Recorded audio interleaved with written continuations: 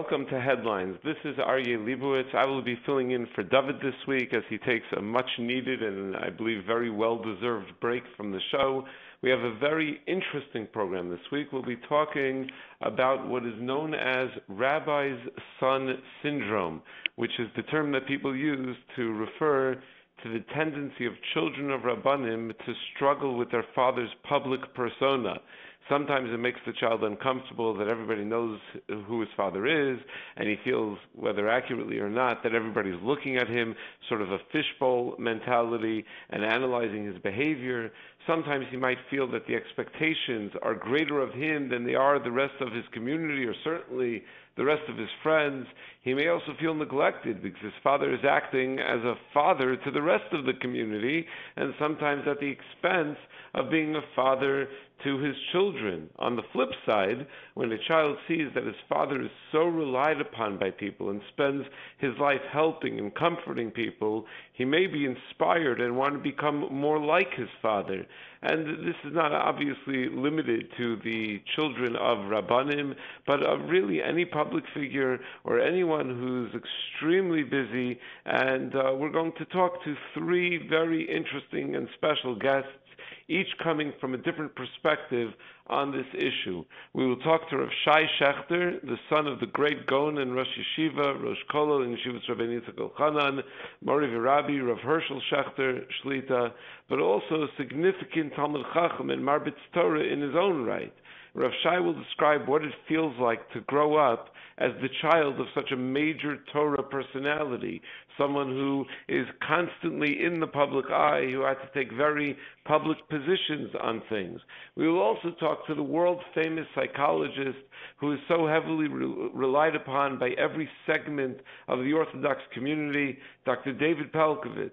Dr. Pelcovitz will explain to us the psychological aspects and advise those of us in public jobs how to make sure we're giving our children the support that they need and make sure that they don't feel neglected. And finally, we'll talk to a great Chabad Talmud Chacham, Rav Baruch Oberlander, the Chabad Chief Rabbi of Hungary and editor of Aryeh Torah Journal. We'll ask him to address the issue of giving up a normal Orthodox community and upbringing of his children in order to spread Yiddishkeit and Chassidus, which is something that the Rebbe expected of all the Shluchim, and the Shluchim have done that. And we'll try to ask him, both from a practical and a halachic perspective, how to best balance a life's mission versus concern for one's own children. But before we get to our show, I want to mention a new sefer that our Achsanya Shel Torah, Rav David Lichtenstein, has just published after more than a decade of very hard work with an entire team of great Talmidei Chachamim. It is a 2-volume sefer on Mishnah Berurah Chelek Gimel, on the Hilchos Shabbos section of Mishnah Berurah. It's called Mishnah Achrona, published by Oz V'Hadar. The Sefer essentially gathers more than a century of halachic discussions ever since the completion of the Mishnah Berurah, and with incredible hekif and clarity, it discusses every possible issue on each sif katan of Mishnah Berurah. It also works very hard to show the seeming contradictions in the Mishnah Berurah. Sometimes you won't even realize that what the Mishnah Berurah is saying here seems to go against what the Mishnah Berurah says somewhere else. And it shows how the Gedolim have reconciled those contradictions. In the introduction, Rav David writes that they asked Rav Chaim Kanievsky if one can assume that contradictions in the Mishnah Berurah can be accounted for by simply saying that the Mishnah Berurah the Chavetz Chaim had help writing the Mishnah Berurah. He didn't do it all by himself. His son wrote parts of it. His son-in-law wrote parts of it. So maybe that's why there are contradictions. And Rav Chaim Kanievsky said, absolutely not. That is not an acceptable way to be miyashev the stiras in the Mishnah Berurah, because the Chavetz Chaim certainly read all of it. He oversaw the project, and he certainly allowed everything to be printed. So there has to be a way to be miyashev when there are stiras, and the Sefer works hard on that as well. But primarily what it does is it really gathers over 100 years worth of halachic literature and comes up with every possible modern-day issue that you could think of or that you couldn't think of, and discusses them with tremendous marmakomos. This sefer is going to be an instant classic. In fact, Rav David told me that he published 12,000 copies of the sefer, keeping 11,000 in Eretz Yisrael and shipping 1,000 to America. Well, all 11,000 have already sold out in Eretz Yisrael. I received my copy today and haven't been able to put it down. The availability in America is going to be on a first-come, first-served basis. I think the best way to describe the sefer is that what the Mesifta has done for Shas, the Mishnah Achrona does for Mishnah Brura. A really amazing work. Never could have been written by a single person, but somehow David found the time and energy to lead this team of writers and editors and Talmidei Chachamim and really create a phenomenal sefer, an instant classic. Now for our riddles of the week.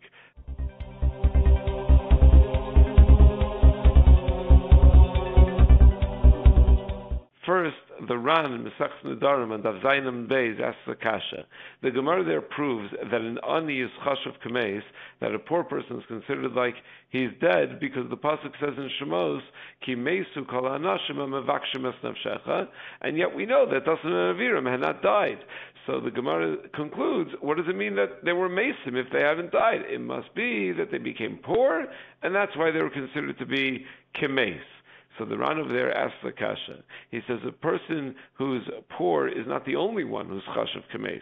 There's a whole list of people that are chashav kameis, and included on the list of those who are chashav kameis is mishein lobanim. Someone who doesn't have any children is also chashav kameis. So how does the Gemara know that Dasan and Aviram were considered dead on account of their poverty and not on account of their childlessness? The question is that the pasuk says explicitly in Bamidbar, so that's the Ran's question. That's not our question.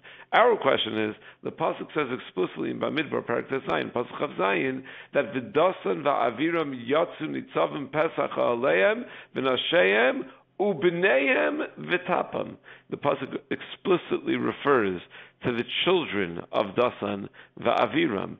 At the time that the pasuk says Ki meisu kol ha'anashim ha'mevakshim es nafshecha, Dasan and Aviram's children were still alive. They had children. So how could the Ran ask that maybe the pasuk means that they didn't have children? That can't be what the pasuk means. We know that they had children. It's true that children ultimately died, but not at that point in the Chumash when Moshe Rabbeinu was told Ki meisu kol ha'anashim ha'mevakshim es nafshecha. Then their children were still alive. A second riddle. The Gemara in Sanhedrin derives from the pasuk "Unasati mimenu es trumas Hashem la'Aaron HaKohen," that you'll give truma to Aaron. That Tchias HaMesim is Minatorah. You see Minatorah that there's a concept of Tchias HaMesim, because Aaron never made it into Eretz Yisrael to receive Truma. So if the pasuk is saying in the future you're going to give Truma to Aaron, it must mean that there's going to be a time where Aaron's going to be in Eretz Yisrael receiving Truma. Oh, you see Tchias HaMesim. So the Oberlander in Nida of Samachal and Beis asks in the name of the Sidrei Tara that the Gemara says in Nida, actually over there in that sugya, mitzvos betelos la'asudavo, that ultimately la'asudavo there aren't going to be mitzvos anymore. So if that's the case, even after Tchias HaMesim there won't be any truma given to Aaron. So how can the meaning of this pasuk be understood as the truma that Aaron will get one day? If mitzvos betelos la'asudavo, then Aaron's not going to receive truma one day, because we're not going to have a mitzvah to give truma to Aaron one day. So those are the two questions. And as always, you can call in or write in your answers, and Rav David in next week's program will announce the best answers, the winners of the riddle. Now for Dvar Torah on Parshas Korach. I'm recording this on a Friday morning of Parshas Erev Shabbos Parshas Shalach, but I figured it makes more sense, at least Parshas Shalach and Chutz La'aretz, makes more sense to say a Dvar Torah on Parshas Korach, because by the time anyone listens to this, we'll at least be holding by Parshas Korach. The pasuk, when recounting the episode of Korach in Parshas Pinchas, later in Chumash we review what happened with Korach. The pasuk explicitly says that Ubnei Korach lo mesu. The children of Korach didn't die. And the Ibn Ezra comments that this is very significant because the children of Dasan and Aviram, who helped out in this rebellion, they did die. And the reason for this, says the Ibn Ezra, is that Ra'as Dasan va'Aviram Kasha mira'as Korach. The evil of Dasan va'Aviram was greater. What they did was worse than what Korach did.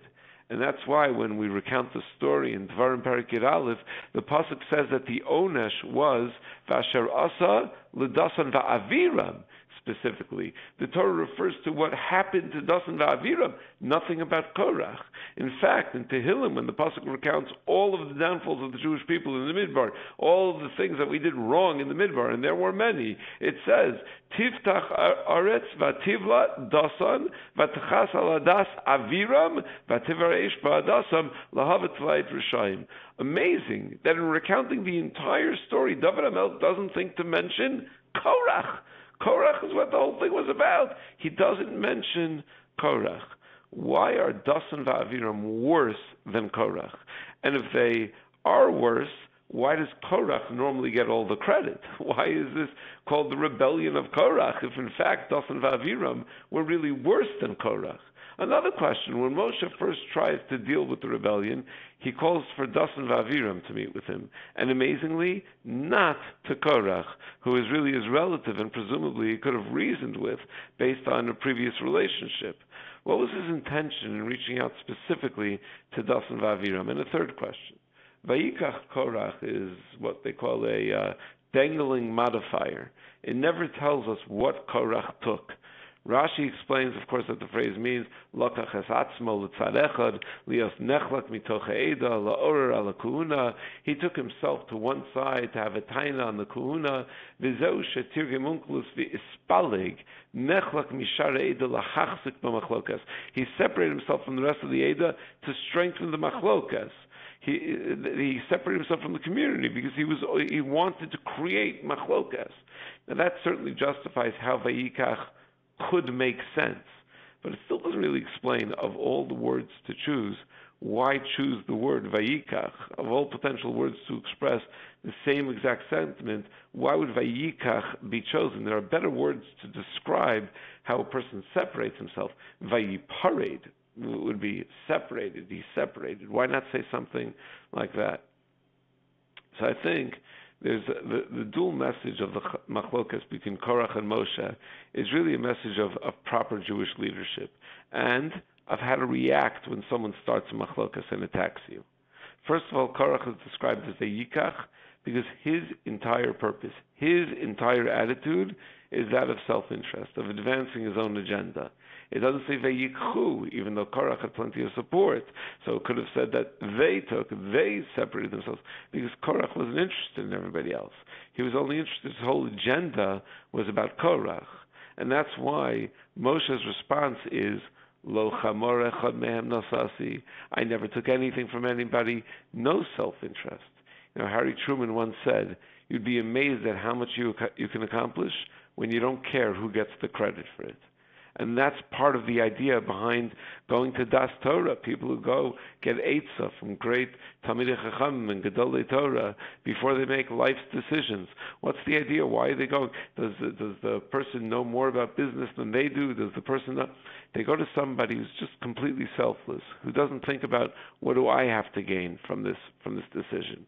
And such a person is in a great position to advise. The great Talmid Chacham doesn't know more about business than you do, but if he is truly a great Talmid Chacham, if he is truly a Gadol Yisrael, he'll give an unbiased opinion without thinking about how he can benefit from your choices.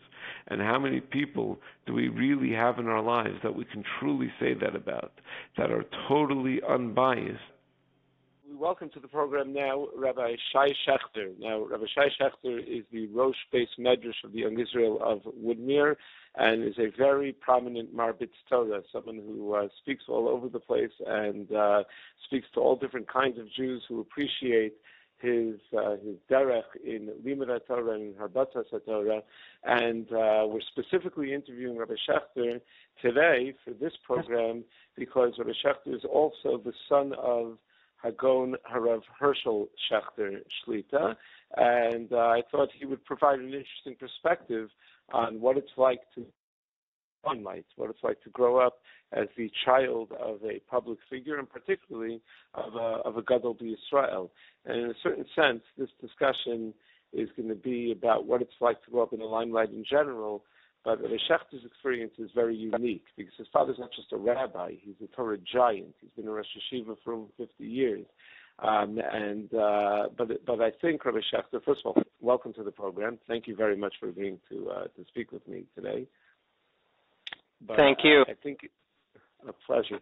I think in a certain sense, your experience will resonate with the listeners a lot more, because I know each time you've spoken at my shul, people have come over to me and they've always loved what you had to say and they loved the Torah, but they always say, like, the part I love the most is when he talks about his father, when he talks about the things that he's learned from his father and the stories about his father. So I think that even though not everyone shares your experience, people are still inspired by it. So thank you again for agreeing to have this conversation. I think it will be a big toelah. Okay, it's my pleasure. I'm so happy to be on. Okay, great. So let's get started. I guess the best way to start is to just ask, when did you realize your father wasn't like everybody else? When did you realize that your upbringing was maybe different than all your friends' upbringings, and that your father wasn't just a regular guy? See, that's a very interesting question. I have fond memories of my grandfather, Rabbi Schachter, Zechrona Livracha, who also was a prominent Rav on his own right, but as children, he always used to tell us that you kids really don't understand who your father is. And he used to say to us all the time, your father is a walking Sefer Torah. Take advantage of him. He's a walking Sefer Torah. And as a child, I never really understood what exactly he meant, because my father, when we were growing up in school, anytime there was something that we came home with from school, anytime a Rebbe told us anything, it could be the second grade Rebbe or the fifth grade Rebbe, my father always made it as if the Rebbe knew best and the Rebbe knew everything. And even when I grew older and it was clear that the Rabbeim were not always right, my father always told us that the Rebbe's right, and he made himself to be almost like the same kind of personality. My father always used to tell us that I'm a mechanech and he's a mechanech, and he didn't differentiate at all between himself and our Rabbeim, even in grade school. And that's partially because he has such a unassuming and humble demeanor. That's just the way he is, which is really amazing. And it wasn't until I got older that I realized how unique my father actually was, and how he was really in a league of his own that was so much different and so much deeper than so many other people that I had encountered up until that point. I do remember that I had a friend who came over for Shabbos, and Shabbos morning my father came to wake us up for Minyan, and after Shabbos my friend's parents called me on the phone and they said, you won't believe it. Our son called us after Shabbos and he said that Rav Schachter came to wake them up in the morning for davening. And I said, who else do you think was supposed to wake us up for davening? That's what fathers do. And it was interesting to me to realize that to me, he was really my father, but to the outside world, he was Rav Schachter. And it was surprising to them that my father would come into the room in the morning and actually, say something or knock on the door and wake people up. That was something that was a very eye-opening experience for me. As I got older, I started to realize how unique and special he actually is, and how much of an opportunity we as children had every single day growing up in his house and watching the way he acted and being privileged to be a part of his life. It only came later that we were really able to appreciate what that really meant. When you would learn with him as a child, would it just seem different? I mean, I can't imagine having a chavrusa with Rav Schachter as a 5-year-old, 6-year-old, 7-year-old. How did that go? So I assume we're allowed to be very honest on the show. I assume that's what you're looking for. Sure. As a child, it's actually extremely challenging to learn with someone like Rav Schachter.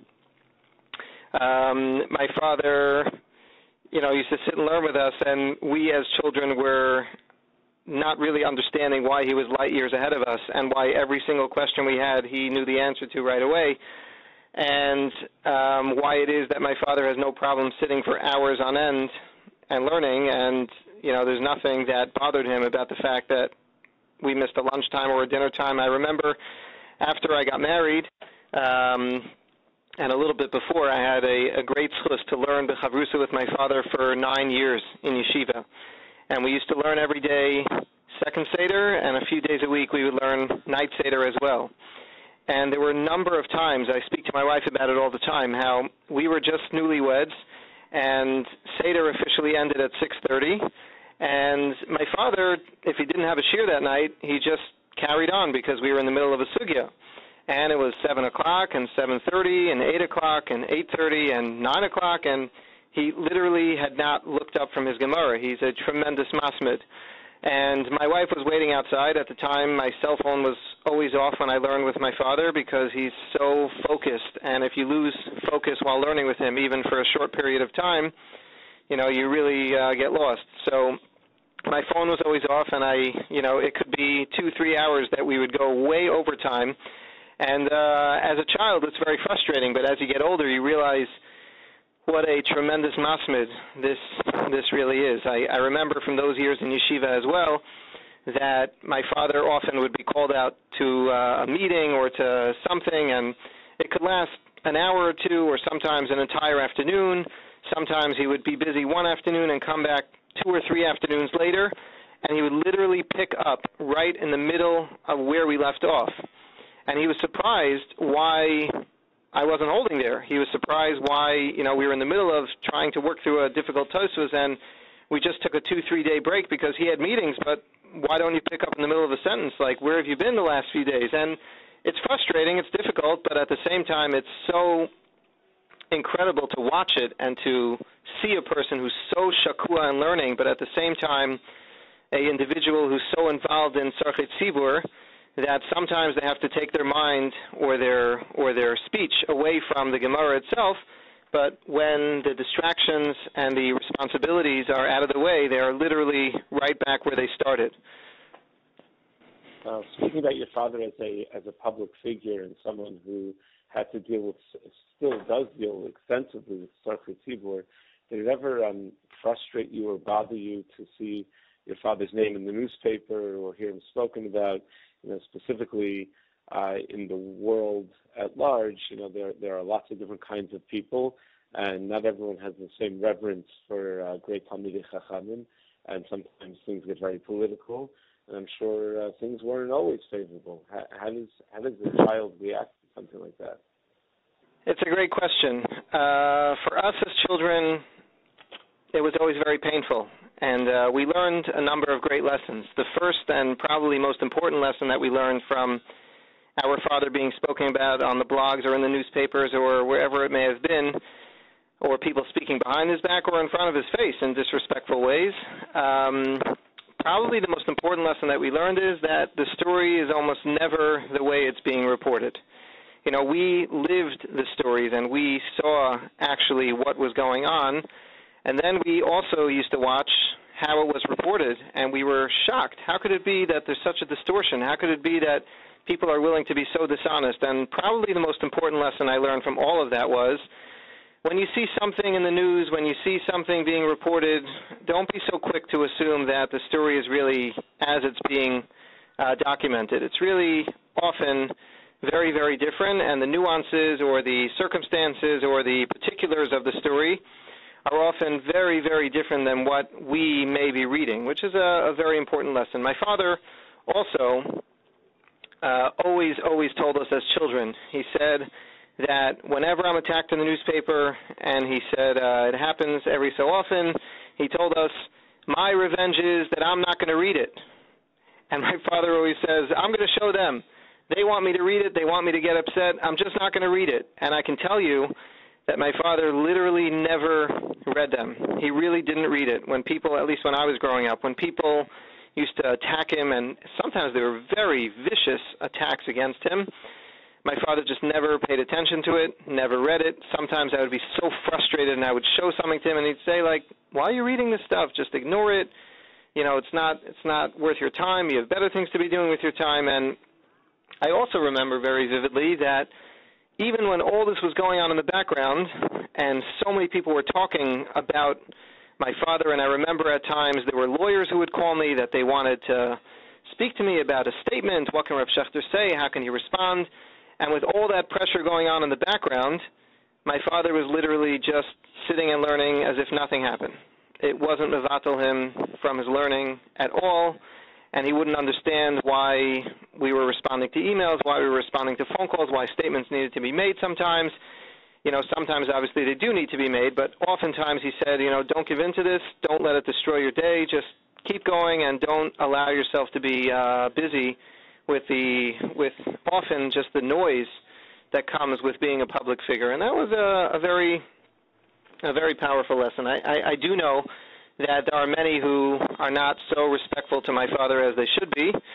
And, I remember just recently that my father was asked to call a certain gvir on behalf of a certain yeshiva. And my father, being the tremendous Bal Midos and Bal Chesed that he is, said absolutely he'd be happy to call, but he told me that he thinks it would be a better sell if he went to visit the yeshiva, because this way he can tell the gvir on the phone something about the yeshiva, and he can tell them personally that he went to see it and that he saw beautiful things there.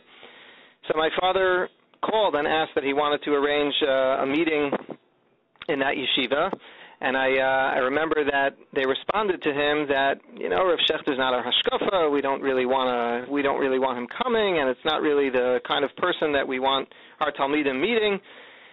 And I was so hurt, I was so upset by that. I couldn't believe it. And my father's response was, okay, so I'll call the gvir without visiting the yeshiva. Like, why should they lose out just because they don't agree with me, just because they might not respect what I stand for? Like, they're still yeshiva, they're marbitei Torah, they're chashuv talmidei chachamim, and they deserve to be supported. And that to me was a tremendous lesson.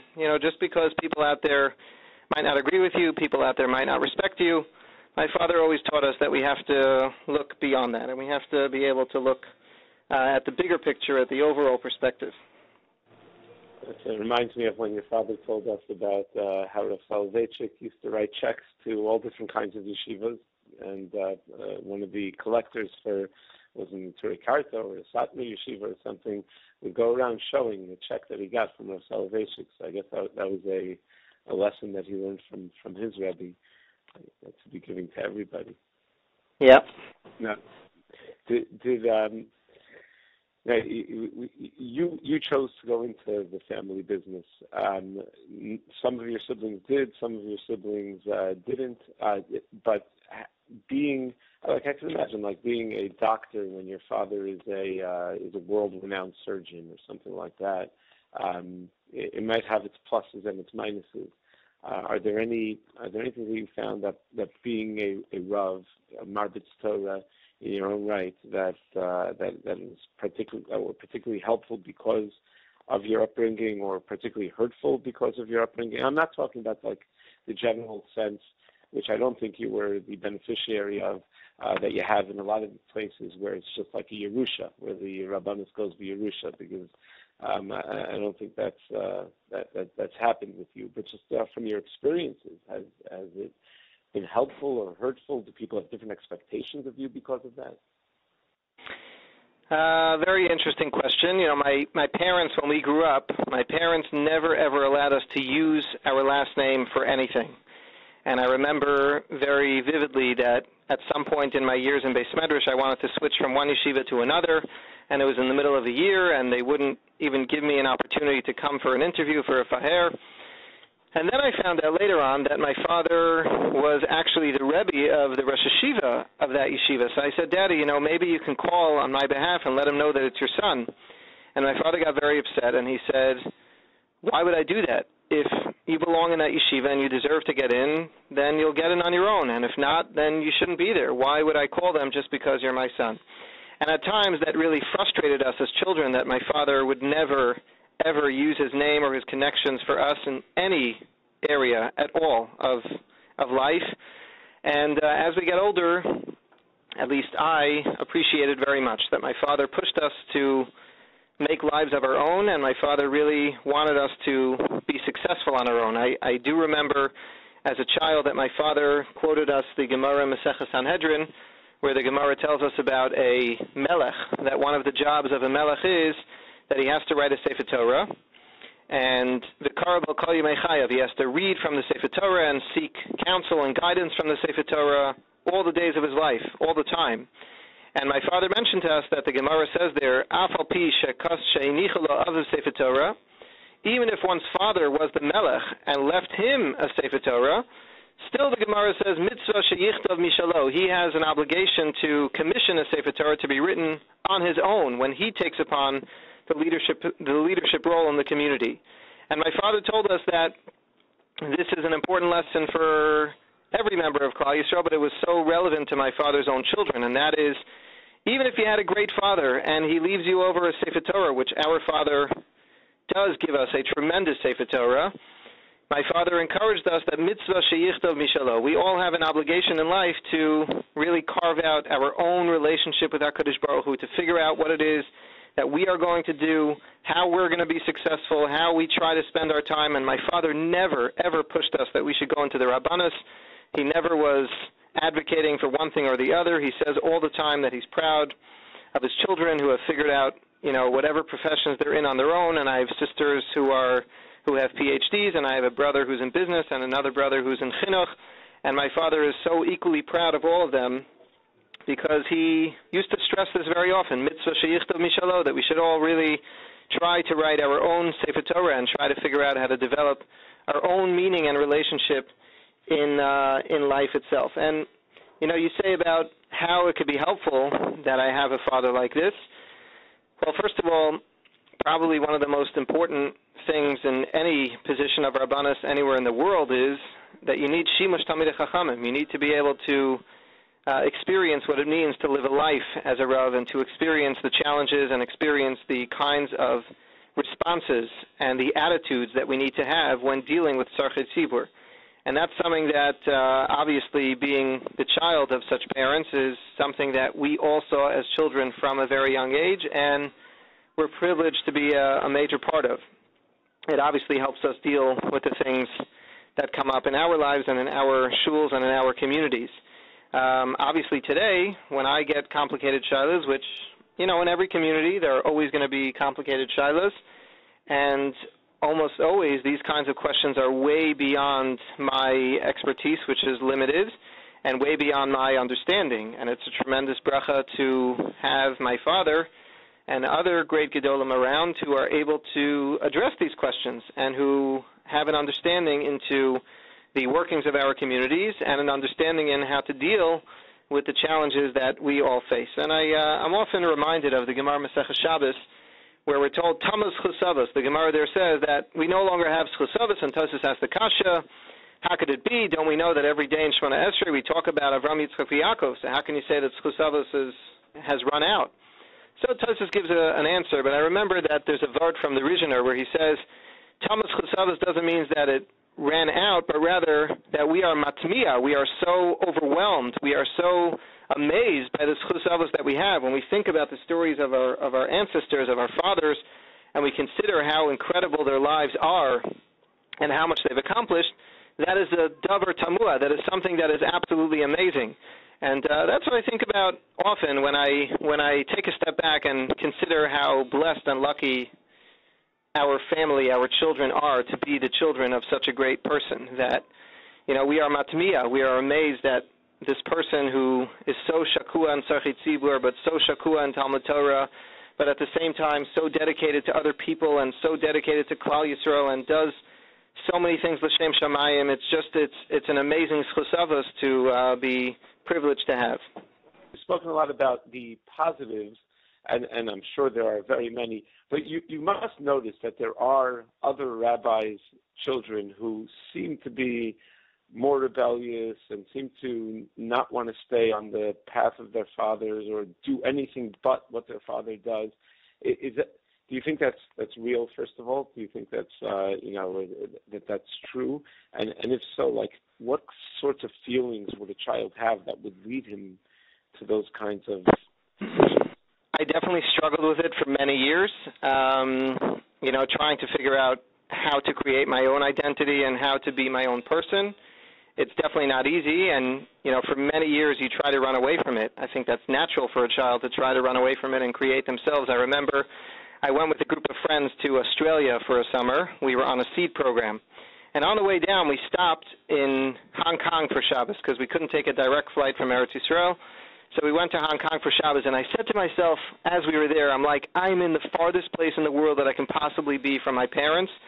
And it made me so excited. I was 19 years old, and I was just thrilled to be really far away and in a place where nobody would know me. So Friday night we go to shul, and the Rav in Hong Kong is giving some kind of shiur, and he's looking around, and he's trying to be interactive, and he says, okay, who knows the answer to this question? He asked some kind of complicated question, and he's, nobody raised their hand. We were all shy. And he says, okay, Schachter in the back, what do you say? And I was shocked. I said, what does that mean? And he says, I'm about to quote something from one of your father's svarim. How do you not know the answer? And I remember on that occasion, I said to myself, you can try to run away as much as you want, but instead of doing that, why not be proud of everything that your father represents? It doesn't mean you need to be the same. It doesn't mean you have to make the same choices as your parents may, but why not bask in the glory? Why not enjoy the incredible privilege and blessing that it is? So again, I certainly struggled with it for a long time, but over time you develop a tremendous appreciation for what it is. Once you start to develop your own identity and meaning in life itself. I remember vividly that there was an article that came out years ago from Rabbi Yoel Schoenfeld. He's a Rav in Queens, and he's also the son of a very prominent Rav, Rabbi Fabian Schoenfeld. And they once interviewed Rabbi Yoel Schoenfeld, and they asked him, what is it like to always be living in your father's shadow? And Rabbi Yoel Schoenfeld responded, and he said, my perspective is not that I'm living in my father's shadow, but rather that I am forever basking in my father's light. And I thought that was a tremendous perspective. I thought that was a very positive perspective and a very true one. Once you think of it that way, you can either ask yourself, am I living perpetually in someone else's shadow? Or are the experiences of my life ones that are really being a reflection of the tremendous light that I've been privileged to be exposed to? And that's, once you are able to shift that perspective, it makes things very different. I remember when I was learning in Eretz Yisrael, my father once came to give some shiurim, and he told me to meet him in Beit Vegan. That's where he was staying. So I got on a bus, and I had a little Gemara Psachim with me. That's what we were learning at the time. And I sit down on the bus. I open the Gemara to the Perek Arvei Psachim, and somebody next to me with a big white straw hat and a long beard with khaki pants sits down next to me. And 5 minutes in, he says, "Nu bachur ma talomed," and I'm rolling my eyes like, what does this guy want from me? Why is he bothering me? Just leave me alone. And he starts engaging in conversation. I said, I'm learning Masechet Psachim. So he says, what daf? And we get in a whole discussion.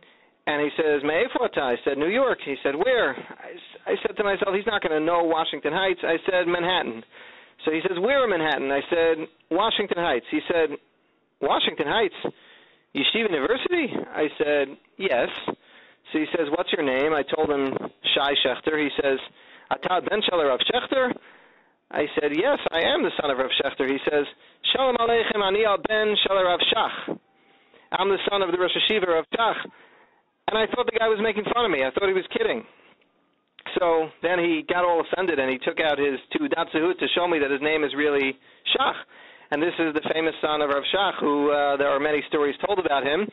But it was very interesting to sit with him and to have this discussion. Actually, one of the things we spoke about was, what was it like being the son of Rav Shach, and how did you deal with creating your own identity? And this is a conversation I've had not just with him, but a conversation that I've had with children of very, very prominent and famous Hasidic Rabbis as well, and children of very prominent people in other areas of life. And it's something that I think we all struggle with, and it's only human nature that we should struggle with it to mature and to develop our own identity and to figure out what it is that we can contribute.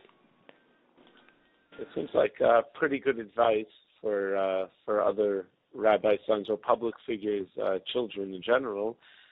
Is there any other advice that you would give for someone like who's struggling with that issue, other than just try to carve your own path, focus on yourself? Is there anything else that they could do? Like I don't know, is Are there parents maybe that don't get it, that the kid needs to carve his own path and maybe contribute to the problem, or just what would you tell someone?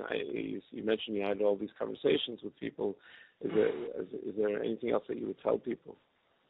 Part of the challenge in our family was, and this is a very personal anecdote, part of the challenge was that I remember at some point I was supposed to write an essay for school, and it was when I was in graduate school, and I was asked to write about Rabbis Sons Syndrome, which is a real thing. And I did write about it, and then I showed it to my parents, and my father was looking at me like, what are you talking about? Like, why is it challenging to be my son? I don't even understand what the challenge could possibly be. And to me, that was an amazing testament to his humility, that he didn't even see why it would be difficult to be his son, but it only compounded the difficulty when you have a father who doesn't even understand how challenging it actually could be to be such a overwhelmingly popular and highly celebrated figure. It's it's something you need to really work out on your own. But something that I always advise those who come to talk to me about this, because there are many who have spoken about this issue, and I always remind them of the following. Your parents, aside from what they are to the world, and aside from the popular personalities that they might be and all the celebrity status that they might have with them, don't forget that they're also human beings, and they do the same mundane things that all parents do all over the world. And they drive carpools, and they drop you off at camp, and they, give you spending money when you're going out to meet with friends, and they're doing all the same things that all other regular parents are expected to do.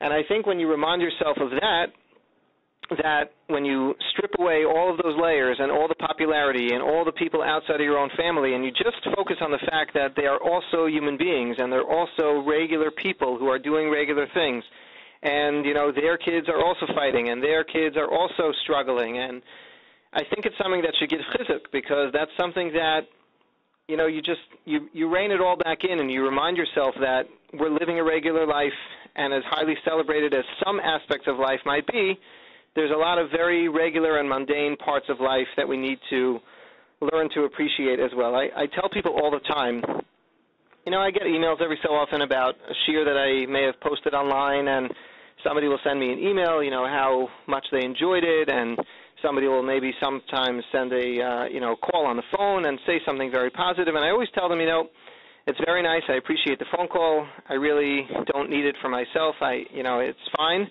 but I always tell them, I know my father is a Gadol B'Yisrael, but he's also my father, and he will appreciate somebody who appreciates his children. And I always encourage these people to send my parents an email. You can forget about me. I don't need the emails. I don't need the recognition. I don't need the phone call. But I always remind them that although it might be uncomfortable for you to send an email to a Gadol B'Yisrael, I think there's something very special to remind ourselves that in the end of the day, parents are parents. And, with all the hoopla that goes around in the world and all the celebration that sometimes people have, in the end of the day, they are human beings and they are parents, and they do share the experiences with many other parents and families, and that's something that we need to remind ourselves of. That's very beautiful that you consciously try to give your parents nachas, but it also brings up the very obvious point that in this entire conversation I haven't asked about your mother's role in all of this. I imagine the fact that you are who you are and that your siblings are who they are is not only because your father knew how to handle his own public persona and balance that with regular family life, but probably is more attributable to your mother, I would imagine. Is that fair to say? Am I treading in an area that I shouldn't talk about over here, or is that any thoughts about that? My mother's definitely a personality in her own right. What comes to mind when you talk about my mother is somebody once came over to my mother and asked her, what is it like to be married to a Gadol B'Yisrael? And my mother said, I don't know, you better ask my husband. So, she is definitely a personality, and she kept things very lively in our home and continues to do so. But, part of being the kind of public figure that my father is also invites a certain type of people to frequent the house. So obviously you're privileged to meet tremendous Talmidei Chachamim and great Rosh Yeshiva, and sometimes you meet very famous politicians and very famous personalities. But outside of that, you also encounter many, I don't know how to say it respectfully, many people who are in tremendous need and sometimes who have tremendous difficulty and major problems, and who might not be, the best people that you want your children spending time with in your house. My father always told us the story about how Rav Soloveitchik said when he went to Rav Chaim's house when he was a young child, he was scared to go in because there were so many Mishagayim who were roaming around the house that Rav Soloveitchik felt like almost scared to go into Rav Chaim's house. And Rav Chaim was a legend for his chesed. They say about Rav Chaim that they asked him, why do you have a front door if anyone can come in anyway? He said, to be Yaitse Shitas Rambam in Mezuzah, that you need a door in order to be Chayiv in Mezuzah B'Doraisa. Mm-hmm. So, that's legendary about Rav Chaim's kindness, but the truth is for a family, it's very, very taxing and it's very difficult, and you need somebody to make sure that there's a balance there. On the one hand, you might have people coming in and they do have needs, but at the same time you need to sometimes know how to close the door, and you need to know how to sometimes make sure that people do not enter the house. I recently told my father that I saw a drasha of the Sridei Eish in his Sefer Lifrakim, where Rav Weinberg in the Sridei Eish writes that this is what it means when Rashi says on Chumash that Sarah Imenu was responsible for the anan that was on top of the oil of Avram Avinu. So he says we always understand that to mean that there was such ruchnias from Sarah Imenu that there was like a holy cloud that was on top of the tent. But the Sridei Eish suggests that maybe part of the job of a prominent Jewish wife is that she served as the anan. Although Avram Avinu's tent was open and he allowed everybody in, but she had to be the barrier, and she had to sometimes say, we're going to put a cloud over the tent and we're going to monitor what comes in and what goes out. And there are many, many occasions that I remember when, somebody came to collect money and my father, was so humble and so sweet and was sitting there talking to the person and giving them so much time. And my mother realized that there was something very, phony about the person, but something very off and something that didn't match up with the story. And my mother would just insert herself and, ask the person to please, move on to the next house and go somewhere else. She, very openly told them that, the story is not appropriate or the story doesn't sound correct and something's dishonest about it or something doesn't match up. And it's important that people like Manhige Yisrael have somebody there who can always be the balance and who can always make sure that certain influences come in the house and certain influences stay away from the home. But my mother on her own comes from a tremendous legacy of Torah leadership as well. Her father was a Rosh Yeshiva in Torah Badatz for 40 years, and she's a granddaughter of some of the great Bali Musar from Kelm. So my mother herself, comes with her own persona and with her own Masorah, and that was always something that we also admired. My mother told us stories all the time about her parents and her grandparents and all the stories about her mother when her mother used to welcome Rabbi Hanan when Rabbi Hanan was single. He used to come to their house every year in Chodesh Elul, and how Rav Hutner used to come, and all the Gedolim who we know to be great Gedolim, when she was growing up, those were the people that she knew. And that was always very special, that my mother brought that experience to our family, was something that also gave us an appreciation of a world that we were so foreign to, a world that, we growing up as Americans were, had really very limited understanding of what exactly that kind of world means and what exactly that kind of life is really about. That was always a very special contribution that my mother brought to our family's history as well. You spoke a lot about the dealing with being in the public eye, but you must have had some very unusual experiences for a child to have. You must have seen, like you mentioned before, great people, great Talmidei Chachamim, great political personalities. Is there, and probably a lot of times you see things that the world doesn't see, certain relationships probably that the world doesn't see. I know this from our own private conversations where you've shared some things with me, but are there any interesting stories, and this will be the last question, then we'll let you go. I know you're very busy, but are there any interesting stories of your father's interactions with other Gedolei Torah or prominent personalities that you think would be interesting for the audience to hear or instructive in some way?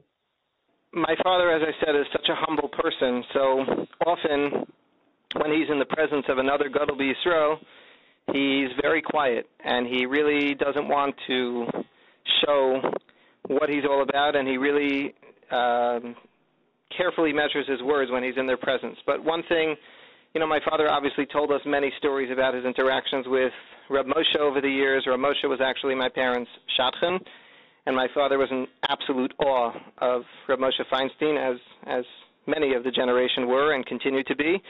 My mother told me that after my father knew Rav Soloveitchik for probably 25 or 30 years already, and he was in the Shir, and he was a Talmud, and he spoke to him, my mother said she remembers that they had an opportunity to be together in the car. I think she said they were going to a wedding together or something, and Rav Soloveitchik was sitting in the front seat, and somebody was driving, and my parents were in the back.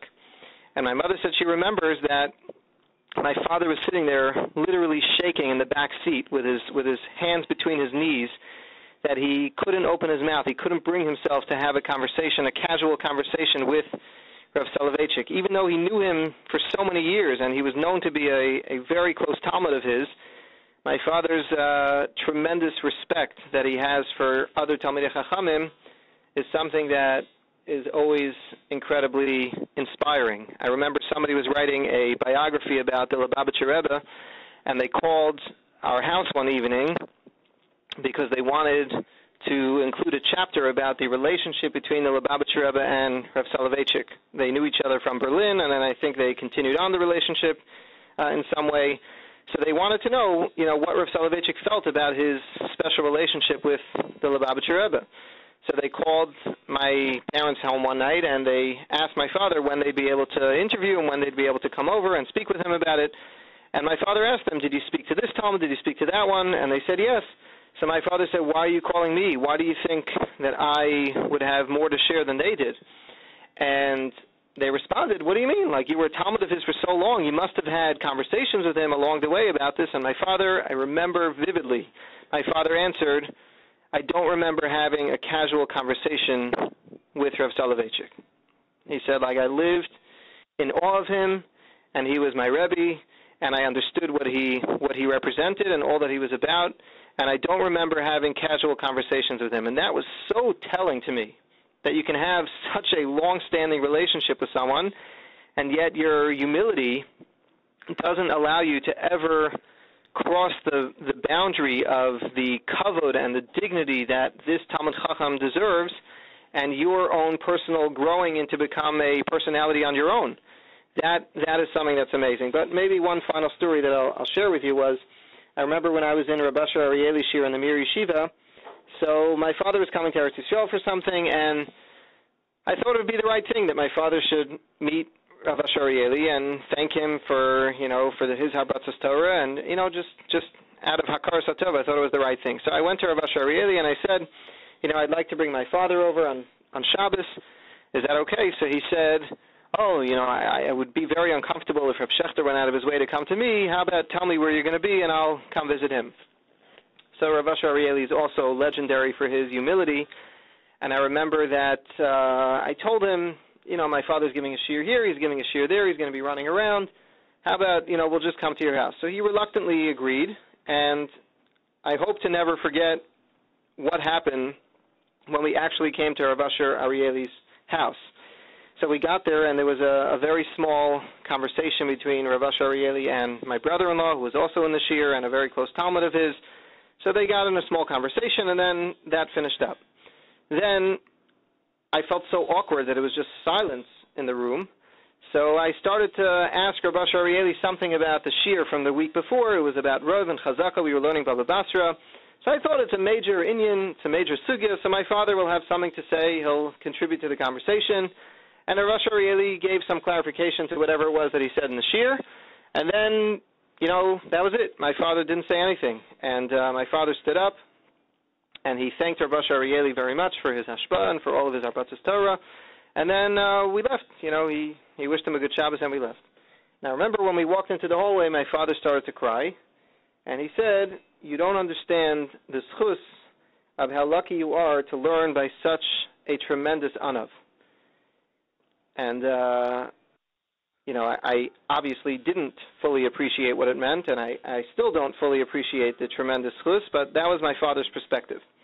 Sunday morning, Rav Aryeh came over to me in yeshiva, and he says, "Thank you so much for bringing your father over," but he said, "I wasn't aware that there were still such Balei Midos who existed in the world today." And Rav Asher said, "I just want to thank you for bringing your father to meet me. It was the first time that we met each other."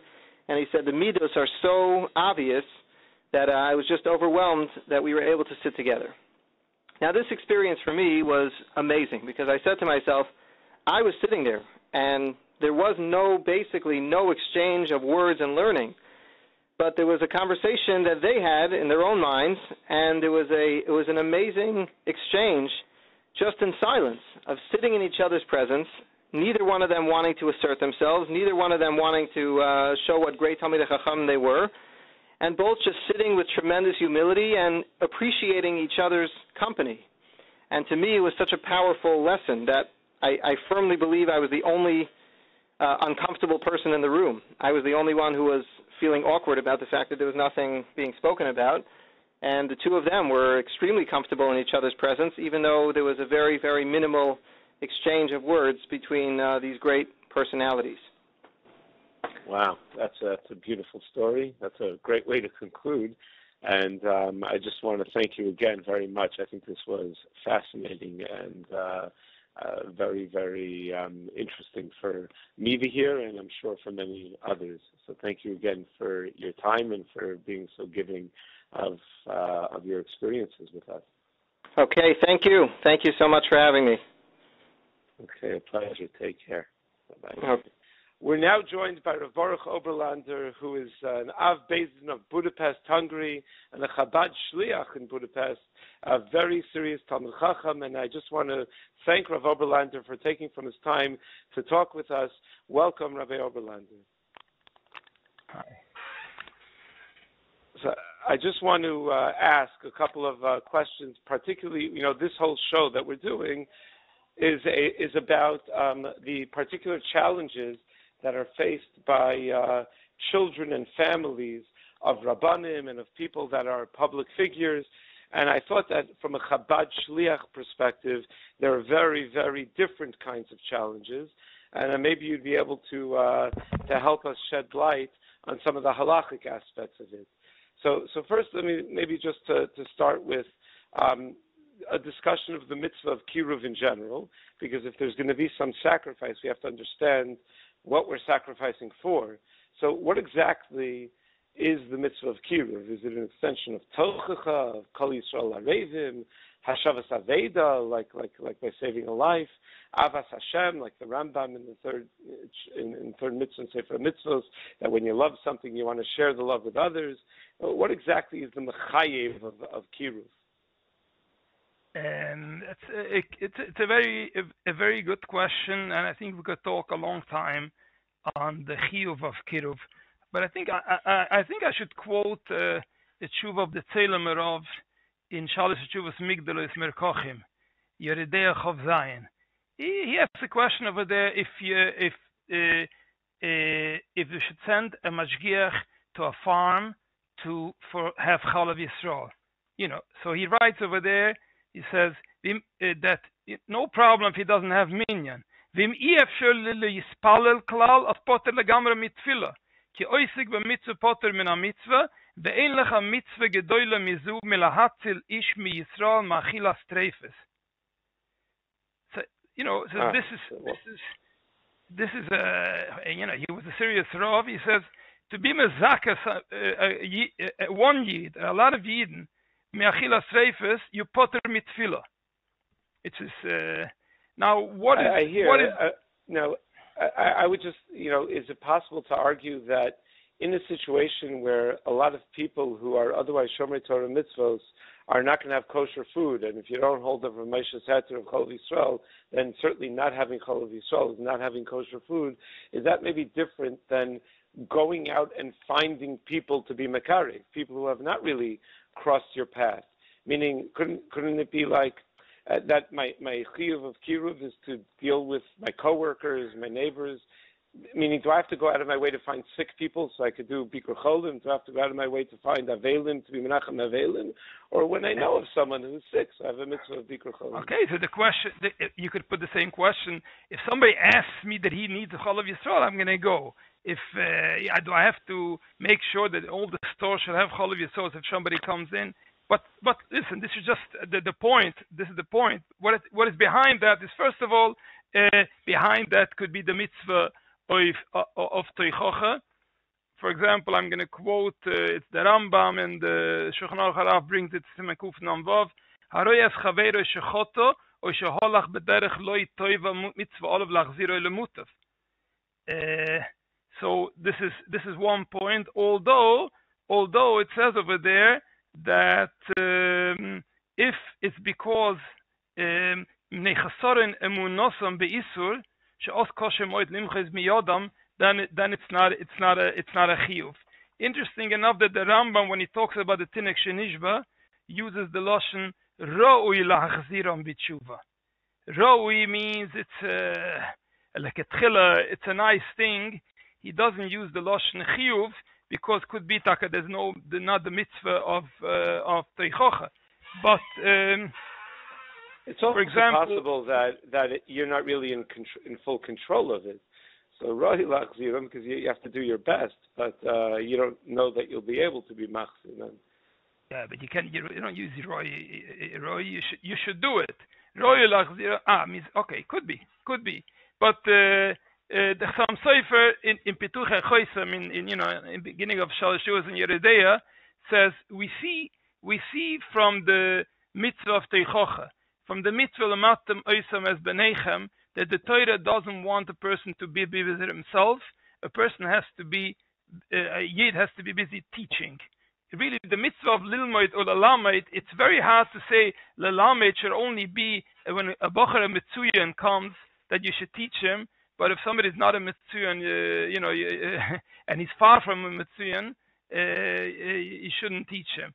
It's very hard. For example, you could use another point over here also, which is the halacha in Hilchas Shabbos and Shin Vav, that Misha Sholcho Lo Sheitziu Bitoy, that if your daughter is taking away, somebody's daughter is taking away for Shmad, then you should be the person should be Machal Shabbos, and even if it's a malacha gemura, means a malacha d'oraisa. Matter of fact, once I used this halacha here. A person had over here had the daughter for years, was in a certain cult. And once she called him up, that there was some misunderstanding, got into a fight, and she said she was somewhere in Europe. Says, I don't have a passport to come home. So I told the person, travel on Shabbos, get the passport there as soon as possible, because if she's going to go to the embassy and ask for a passport, things might change. He didn't travel, and she changed her mind. But if we're talking about a person has a chiyuv of lelamed, and to the point that Mechal Shabbos for saving somebody from shmat, I guess this is a pretty strong chiyuv of teaching. Or Shimon Shkop brings that a person has a chiyuv of giving meiser from his time for teaching. Not only meiser from his money, but meiser from his time. Rav Moshe writes this way in the Tshuva, that right, he gives meiser from his time. Yeah. Rav Shimon in the Hakdama to Sharei Yosher talks about how HaKadosh Baruch Hu trusts you with money, and you're supposed to do mitzvahs with it. But he also says meiser of your time. I didn't even know. Yeah, this is the meiser of your time. If we're looking for other sources, for example, the Tanya Nigeris HaKodesh Tezayin writes, Chayecho Koidmim is only when we're on the same level. He needs something, I need something, so Chayecho Koidmim. But if for the other person it's Chaim Velamovis, and for me it's just a step ahead. Then he goes before. Very good. So I just want to stop you there because you said so many very important things. The idea that you have to keep on teaching, even if it's a person who's not the greatest Talmud. You know that anyone could be the Rebbe for the tzaddikim, but everybody needs a Rebbe. Rabbi prayed for 400 times. Rabbi Preda, yeah, that's what it brought to mind. Rabbi Preda, exactly. Teaching 400 times. But you mentioned that the chiyuv of Talmud Torah is the way the Rambam starts out Hilchos Talmud Torah is that he starts out with his pater, but even when he talks about the chiyuv to learn Torah, he talks about the chiyuv to be melamed Torah. Yeah, but primarily the way it appears in the Torah certainly is limadtem es b'neichem, and that's really where I want to sort of like now move this conversation a little bit, because you very correctly and very passionately pointed out that a person has to give up a lot of himself in order to teach Torah to other Yidden, in order to be Makariv them. How much does a person have to give up, or is he even allowed to give up from his children's chinuch in order to be in a position to be mashpia on other Jews? There's no question that Kiruv shouldn't be, what is it called, a valving door, that, we Makariv one, and from the other side, we're losing another one. Meaning, you're Makariv a Kehillah, and you're losing your family, your kids. Surely that's not the point, because for this, for surely you could say Hachareidim. But the question is, why do we think that by doing Kiruv, I'm giving away from my own kids? I think it's the opposite. Kids that grow up in such an environment are always in the tenuah of giving, of teaching, and they feel always that they have an obligation of trying. I see my little son is trying to help somebody in shul, finding the right page, whatever. And sometimes other kids that don't grow up in such an environment don't feel this achrayus for somebody else. Yeah, I very much hear that. I was at a Chabad Kinnis Shluchim a couple of years ago, and the shaliach from one of the islands where there were terrible storms spoke, and he told a Maisa, just an unbelievable Maisa, about how there was no electricity on the island, and everything was a churban, everything was destroyed. The mitzvah everything was destroyed, and he had the opportunity to get off, and they were rescuing people, and his shayla was, should he go with the rest of his family to go off the island, or should he stay behind to help the people that were still there? And he said that his 5 or 6 year old son said, Tati, if you go, who's going to take care of our Yidden? And it was just such you can't teach that to a child any other way than experiencing it, I would think. Absolutely. There is a very interesting Medrash in the end of Parshas Vayakel. The Medrash says, Ra'ei Kora Hashem b'Shem Betzalel ben Uri ben Chur. So the Medrash says, why is Chur mentioned over here? So the Medrash says, because he was Moiseh Nefesh for Hashem, that's why Hashem makes sure whoever is Moiseh Nefesh for him, that he's going to have, his Char is going to have very good kids. Interesting, I saw in the Sefer Beis Yaakov, he says that that's why we see all the big tzaddikim. It says, the Vorke Rebbe, shetomid Mosar Nafshe Avur Toivas Bnei Yisrael, Neida bebiru shebneim hayoytzim hem yiu doichsim va'afarchim kemoshel. So meaning, by teaching by example, and by giving the kid the feeling of achrayus, the kid is gaining, no question. Yeah, but I would certainly agree that if that it seems obvious that if it were a shaila of losing your children, chas v'shalom, versus being makariv, that like you said, chayecha kodman. But I would imagine, and again, I'm not a Chabad shliach, I don't know, but I would imagine that very often there are more subtle types of compromises. Like, let me give lamashal. You invite people over to your house, so your house is sort of an open door kind of place. And there are women that come, and the women don't always dress so tzniustic, so your child is exposed. to something like that, where otherwise he maybe wouldn't be exposed to it. Is he going to go off the derech because of it? Probably not. But but is it costing something when And this is not just Chabad. There's any kiruv that when you're involved with people who aren't living a religious lifestyle, there's just going to be a certain exposure that the children have that they otherwise wouldn't have. How does one balance, the positives versus those kinds of more subtle exposures? Kids are always exposed to a certain extent, even if they live in a closed ghetto, but they go to a doctor's office, they're exposed. If they go, I don't think, especially if you try to teach the people that come to your house that they should dress. When they come to the Rav's house, they should dress. Again, the message is the other way around. I don't see sometimes when it comes to Kiruv, people suddenly become more sensitive than by taking the kids to a trip to great adventures where they're exposed in the middle of the summer. And nobody has second thoughts about taking the kids to great adventures on Chalamoid or in summer camp. So I wouldn't say nobody. There are people that do have that would refrain from such things. But your point is well taken. Yeah. It could be some people, but I don't see people. I'm not saying try to. I know not to try. People are able to not to expose the kids to a certain point. But other way, when you hear your father teaching tznius, your mother teaching tznius, then yotzo have seidoy b'schoroi. Yeah. Okay.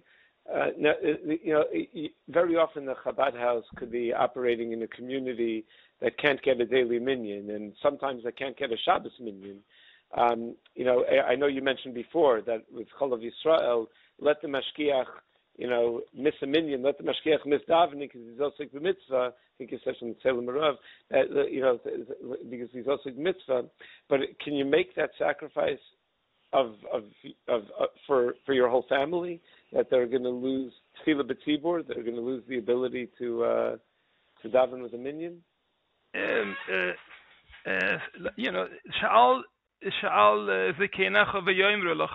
When we're talking about, let's say, 100 years ago, when every city and town had a Rav, for example, did they all have minyan?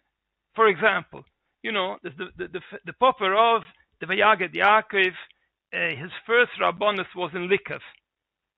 And I spoke with somebody. He told me in Likov there was minyan only on Shabbos because there weren't enough people. Everybody was torud, and there was only minyan only on Shabbos. And I could tell you many more stories of big Rabbanim that started their Rabbanus in small towns where there was no minyan during the week. So there's the only way of building a minyan that you're there. I know many places where you go and there's no minyan. In 5 years from now, there's a nice minyan. In 20 years from now, there's 2 minyanim because whatever, and you have from Eden, whatever. You have to start somewhere, and that's why all these rabbanim, when you see the list that milefonim avid bekila is 1, 2, 3, 4, you also always have to know that the first 1 or 2 were so small that a lot of times didn't have any minyan. And this is talk about being Mizaka Am Yisrael. Yeah. Now, from a Talmud Torah perspective, when you're moving to a place that doesn't have the kinds of yeshivas that normally you would send your children to, or that maybe you were even zocha to go to when you were a child, what does a parent do? Does he just have to make sure that he spends hours a day learning with his own kid, like the Torah says, like the Torah says a person's supposed to do? Or like how does one deal with that kind of issue? Meaning, since Rabbi Yeshua ben Gamla, it's always been taken care of by somebody else from the days of Rabbi Yeshua ben Gamla, with a father supplementing. But practically, how does that work? This used to be probably the biggest problem that Chabad Rabbanim and Shluchim had to face when they went to different faraway places. The last few years, they developed what's called an online school, and my son was, I think, the first year of that online school. He's married already with a kid, so we're talking about 15 years ago at least. They started an online school with a melamed, and they learn Chumash, Gemara, and Halacha. So it's from the mitzvah Talmud Torah side. The Baruch Hashem, the problem is solved. You could say that it's not always so comfortable for the kids to have virtual friends and virtual melamed that talks to them, sees them. The whole idea is online school. You see the melamed sees you, and you see the other kids, and it's interactive. You ask questions, and they have tests, and by lunch they play and they fight, and they this. In the beginning, the first year, my son was on, so he was on like in the afternoon hours. Why? Because they had to take, Siberia, Budapest, and Alaska should be together because it was the first year or the second year. So they tried, but now they have already, on regions. So you have Europe, Hebrew, and so it's comfortable, normal hours. They daven together and they learn together, and Baruch Hashem. Wow, and it's all in either English or Hebrew. That's how they work it out. That's what I know. I didn't hear of Yiddish classes, but Hebrew or English they have. You're saying or Hungarian or German or any other Chabad. No, so talking Europe. Europe has mainly Hebrew. Europe has Hebrew. My kids don't use it anymore because now we have a Baruch Hashem, a nice big school, and we learn over there in Gemara and everything, in the Cheder. But in the beginning, we're talking about 15 years ago, we had already a school, but it wasn't up to that level yet. So we used it online school. But here, anybody in Russia or anybody in the end of Texas uses this online school. And it's a great program. Good melamdim and a great program. I guess socially it's not as the same, but education is not the mitzvah of Talmud Torah. Socially is not the mitzvah. And like you said, there's a trade-off. He may be losing out on having friends that live nearby, but he's learning valuable lessons about taking care of Klal Yisrael. But let me ask you just more general, not Chabad related. But we spoke to Rabbi Shay Schachter, who's the son of the Gaon of Herschel Schachter from Yeshiva University, and he spoke a little bit about what it was like growing up, seeing his father's name in the newspaper all the time and in the blogs, and especially Rabbi Herschel Schachter is sort of in between different worlds, and so he's subject to criticism from the left and criticism from the right. And is it usher for I'll start with this. Is it usher for a child to get involved in defending his father? Meaning, is that like what the Gemara says, not to get involved in your father's conversation? Is that a lack of mora'av? Or can a child say, you know what, I know that my father's a tzaddik and these people are misrepresenting him, and write a letter to the newspaper or to make a comment or something? Is that an isser? And then second, I guess, if it's not usser, is it at all valuable to do? What we always see in the in the Olam Halacha, if we're talking about the Tur and the Rosh or other, the children, the Einiklach, try to defend the parent, the father, the grandfather in the world of Halacha, in the world of Torah. But to write letters to the newspaper, I practically don't feel it's useful. I practically don't feel that my kids should get involved in such things. Anon Pa'ala the Yamama, we should be busy, spreading light and not fight with darkness. Meaning, to the point that I don't feel myself that I should get involved defending myself most of the time. Most of the time, the record defends itself better than anything else.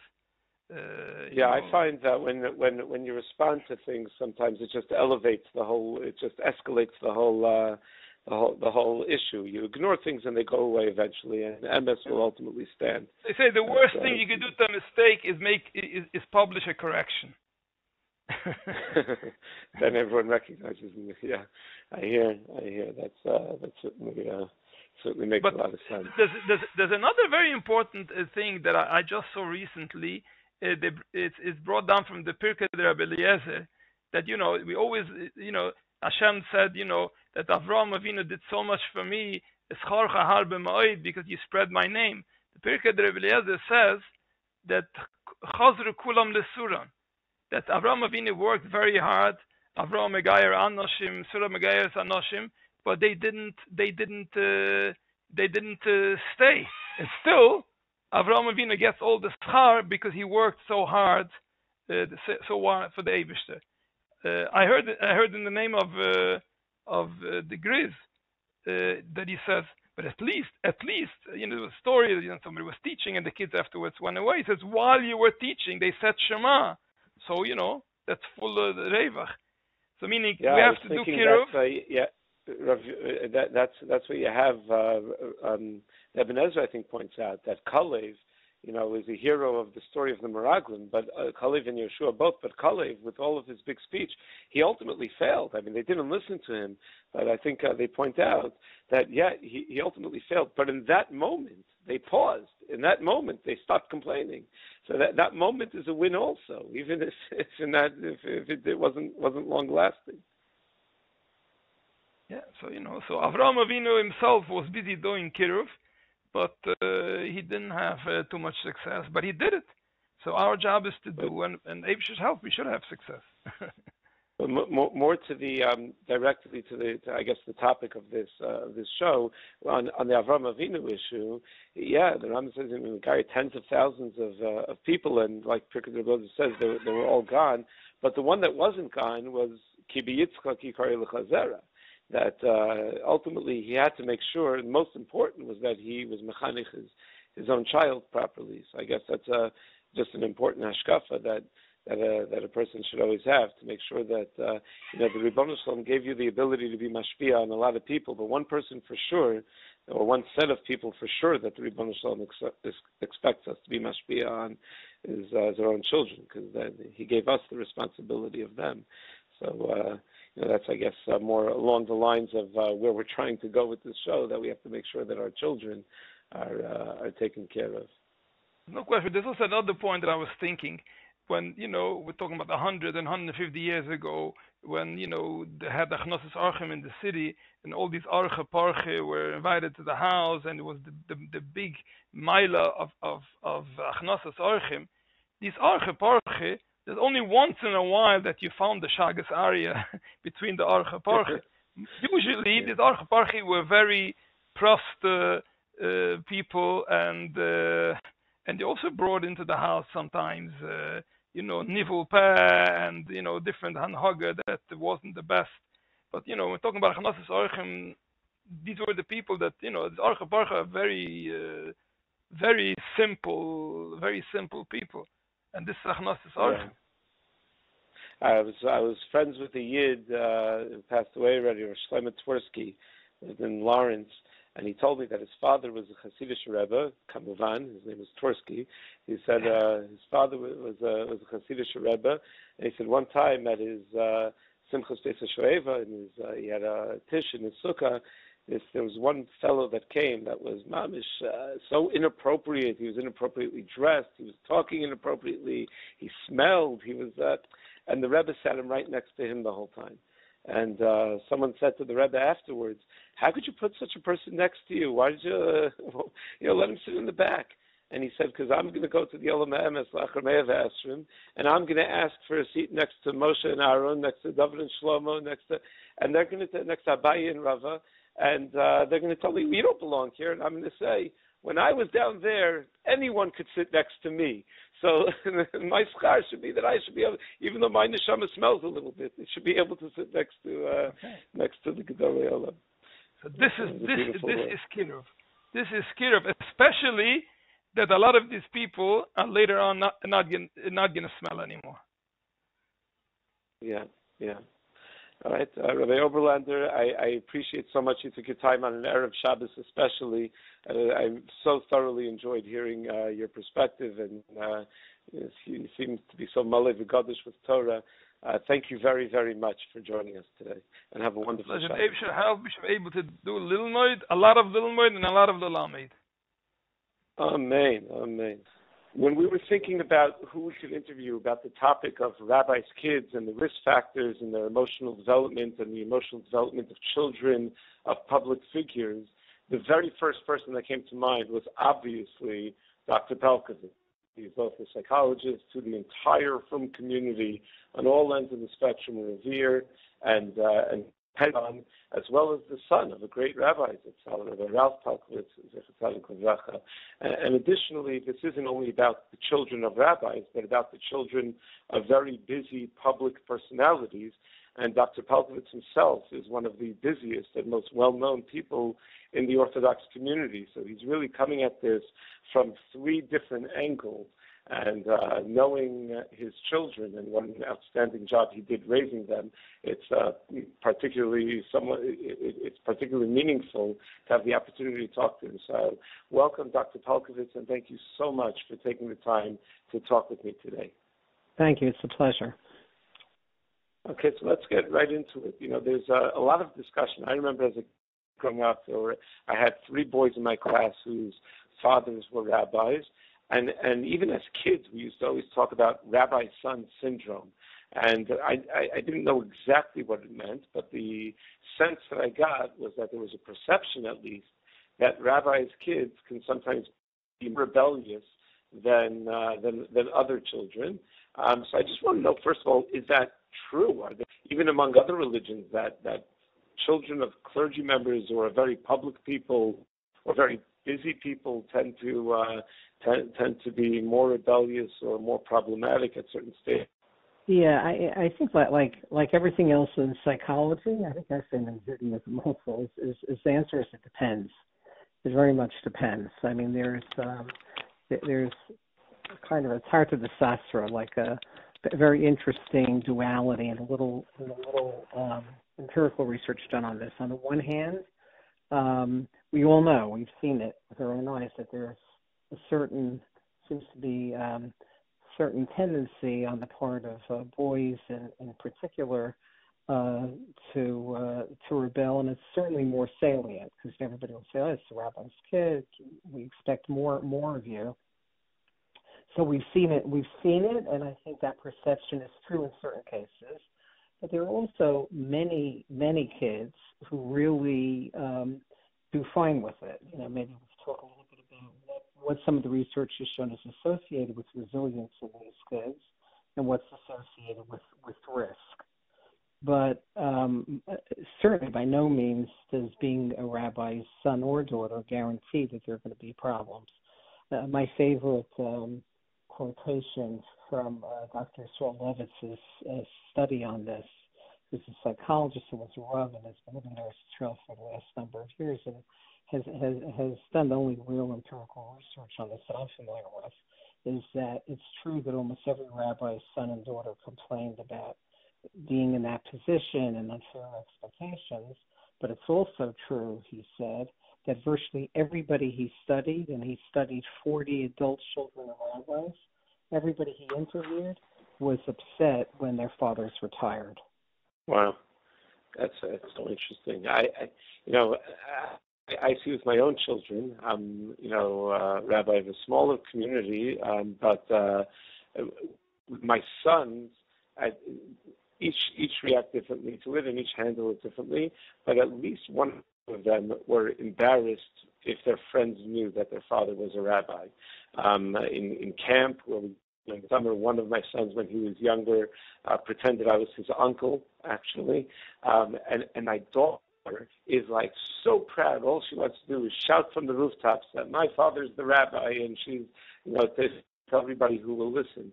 And I wonder if that's typical. Do sons and daughters react differently? Growing up, we always heard Rabbi Sons Syndrome. Are there differences between the way boys and girls handle this? Yeah, I think so. Again, I'm not aware that there's been research on enough numbers to really answer it. I think that in some ways it could be particularly stressful in rabbi sons. Boys may be somewhat more likely to be challenging or to act out, but also, the rabbi sons are exposed so much more. They're in shul every day, sometimes, often twice a day. They're also there seems to be somehow people feel very comfortable. Men feel maybe more comfortable than women going to rabbi sons before their father gives a drasha to say, hey, make sure your father doesn't speak too long today, or complaining about. I've had that a few times. Yeah, right. And so I think that it's just like a dose-response relationship. They're exposed a lot more, and I think that at least from what I could see, I'm not minimizing, because on daughters there's equal kinds of pressures, but not quite that constant drip of daily exposure. Now, would it depend on what kind of, I imagine it would, and what kind of rabbi we're talking about? There's got to be a difference between a Hasidic Rabbi, where it's understood that his son is supposed to be his Nemali Makom, versus a rabbi of a modern Orthodox shul, or a Litvish Rosh Yeshiva. I guess, like you said, there's no research on it, but what have your experiences told you about those different segments of the community? Yeah, so I've seen it in very many different iterations. Where, for example, I've worked with some families with a Hasidic Rebbeim. And if the person who's ultimately destined to take over, if it fits his temperament and it's something that he wants, and he has a good close relationship with his father, then you just see a really beautiful kind of connection and teamwork between them, especially if the father is able to be patiently groom his son and model for him and allow him to find his own voice. When, though, there's a process that goes on where there's a lack of balance, let's say, where and it doesn't matter if it's a Litvish Rosh Yeshiva or the Rav of a modern Orthodox shul, when they allow the job to totally take over their life and they don't carve out time for their children, and they don't figure out a way to make time to carve out kind of shul-free zone in their family life, that's when I think there's a problem. But it's always an interaction of temperament and match and balance. Yeah. I was. I always thought that the story with Yaakov and Esav, that the way the Chumash tells us how Yitzchak more better with Esav and Rivka with Yaakov, was that at least part of it is that sometimes a parent connects better, or places less pressure on the child that's not like them, the child that's more like the spouse than like them. Be totally off base over here, but I sometimes see in families that, and I'm sure you'll tell me if I'm off base, but I sometimes see in families that the child who's just like the parent has such a hard time with that child. Like he sees either all of his own failings, or he sees, or he just wants the kid to be more. I don't know what's behind that. Whereas if a person is in love with his spouse and there's a kid that's just like his spouse, it seems to work a lot better. First of all, is that, before I question further, is that fair to say? Is that accurate? Is that totally off base? You mean that it's a matter of the difficulties with the kid who is marching to the beat of a different drum that feels alien to the father? Is that what you're suggesting? No, I was actually. Or you're suggesting the opposite. You're suggesting the opposite. I hear that you're suggesting there's the greater the similarity, the greater the closeness, and the greater the closeness, the greater the greater the emotional reactivity, because it's hard to take a step back and to have that dispassionate point of view. I've definitely seen that. That there's like anything else in life, we have to find that middle path. And when there's an intense closeness, maybe because of how much is invested in the designated heir or whatever, in general, anytime I think that in a parent-child relationship we get invested in wanting our child to turn out a certain way, or wanting to save our children from making mistakes we made, we're just getting invested in there being a specific path for a kid rather than following the unique the unique melody of that child. It's a setup for problems. So yeah, I would very much agree with that as making a lot of sense. Yeah. Interesting. You mentioned carving out time for every child. I remember years ago, 20 years ago, I attended a seminar given by Rabbi J.J. Schachter in Boston when he was living in Boston for young Rabbanim. At the time I was young, so I qualified. It was, I guess, a little less than 20 years ago. And he spoke about the importance of spending time with your children. And he quoted a Rambam about how Avraham Avinu went around from town to town getting people to believe in the one and only Ribono Shel Olam, and despite he made tens of thousands of converts. He had tens of thousands of followers. But what happened to all those tens of thousands of followers?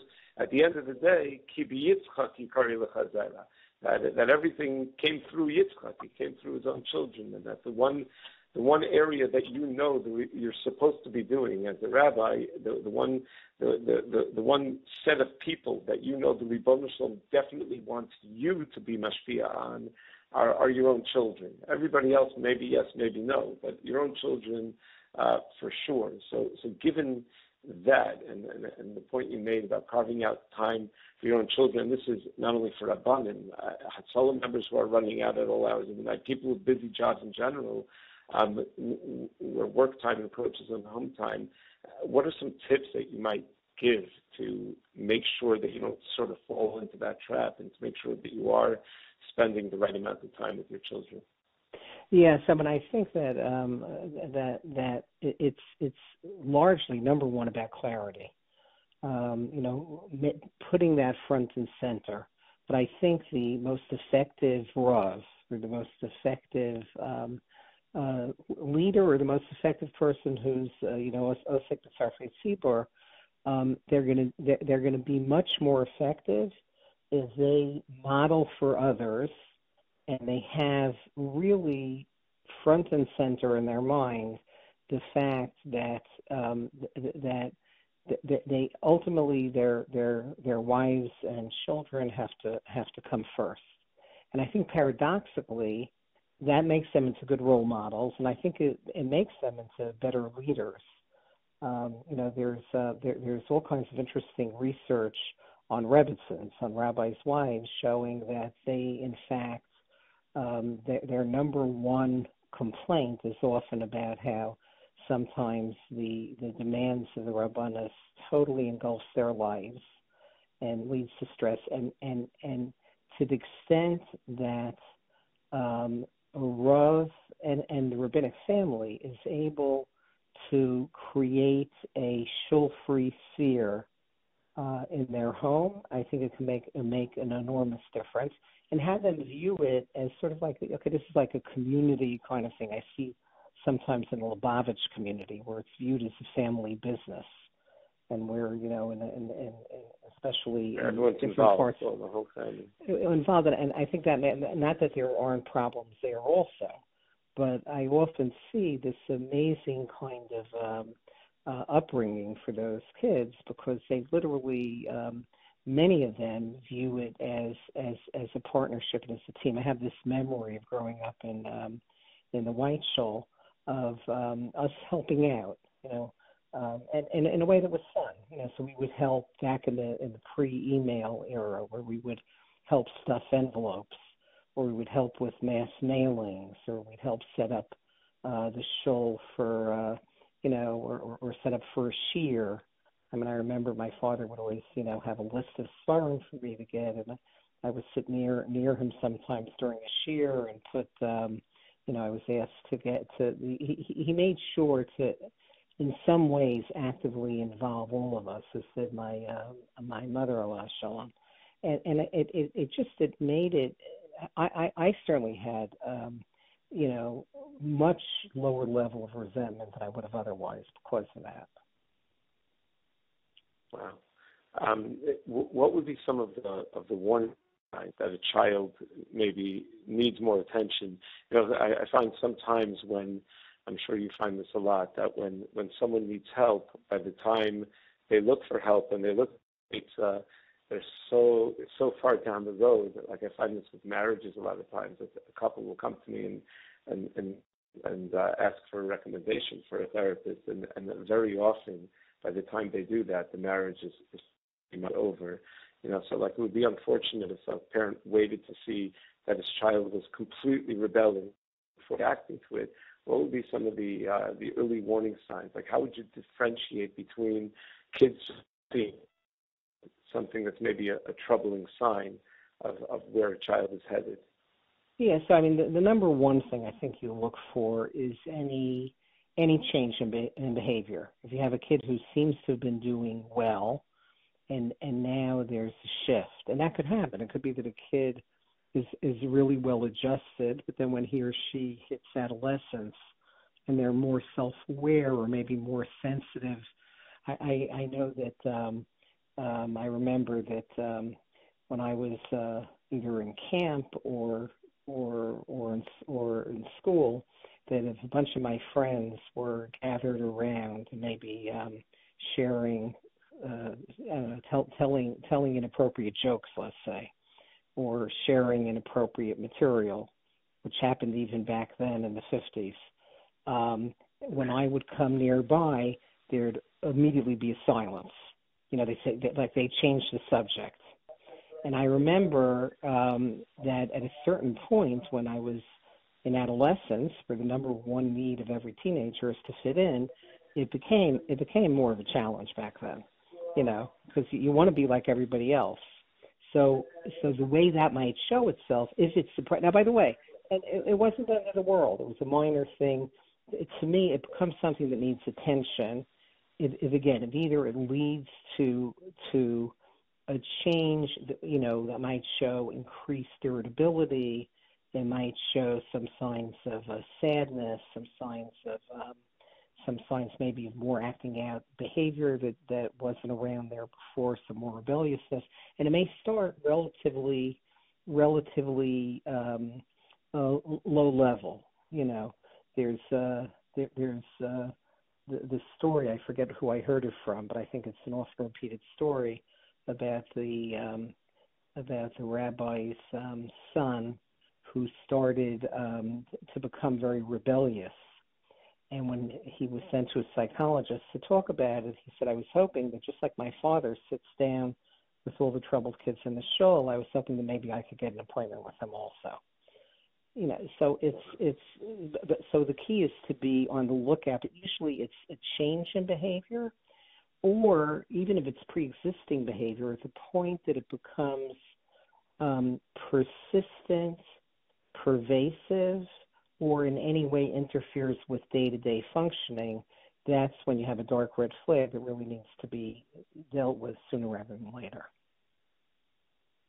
You mentioned something there that I find very, very interesting, and that is that experience you had of feeling left out, feeling different from everybody else.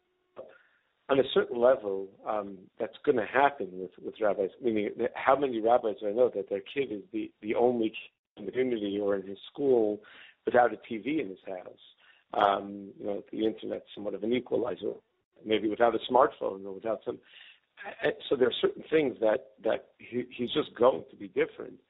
How should a parent try to make sure that he doesn't feel left out, that he doesn't feel different from everybody else? Is some way I manage that? I assume you shouldn't just tell him to just be like everybody else. He does hold a certain standard in his life. Yeah, and that's a really common question. You know where I really get that? I get that most from children of principals, or children of Jewish educators who are administrators, who are often living in different parts of the country where they're held to a much tougher standard than all their friends are, and it really is hard. And you have to have seichel in knowing.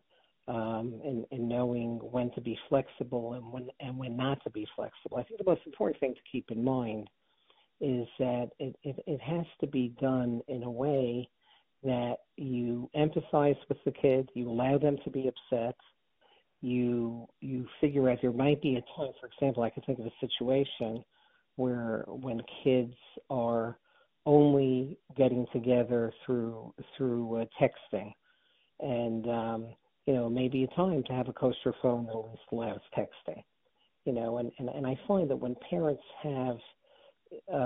are firm and understanding in terms of having their eye on the ball, in terms of what their goal is, and at the same time know when to be flexible. It's like, everything else, finding the balance between love and limits with this. Right. But the most important thing, I think, is you validate. You allow them to be upset. You allow them to be angry, and don't feel that just because you're empathizing with their being upset, that validation isn't the same as agreeing with giving in on it. And it's an art, and it's going to be very different for each of the kids. What is it the Kutzler said? There's nothing as unequal as the equal treatment of children. So it'll depend on the kid. It'll depend on their temperament. Right. Wow. Someone once told me that he feels that parents make their mistakes on their oldest children, and then they sort of figure it out with the younger children. I really don't find that to be the case at all. Yeah. Each child is so different, and you just have more pressures in life by the time the younger children are there. And I often see along those lines that it's often the youngest child who's the greatest risk for serious behavioral problems. At least, and there is some research on that, just in general. Why is that? Well, I think because to a certain extent, by the time you get down to your youngest, parents might be much more relaxed, much more flexible, and they may find a hard time finding that balance. So they might be coasting, and there might be less supervision than Again, what works best is the middle ground. So any extreme on either end. With older kids, the tendency is to be maybe a little bit too rigid. With younger kids, a little bit too lax. And in either case, unless you find that middle path, it's not going to work. Right. Now, if I can get personal to your circumstance and sure. Your amazing father, did your father ever? Your grandfather was a Rav also. My father-in-law actually just showed me the sefer written by Rav Shimon Shkat that your grandfather gave to my father-in-law at his barna, and he told him in Bridgeport, Connecticut, I think it was, right? Yes, yeah. So he told my father-in-law that I never thought I'd be able to give a bar mitzvah boy a sefer of Kedusha Rabbi Shimon who's actually going to be able to understand it. So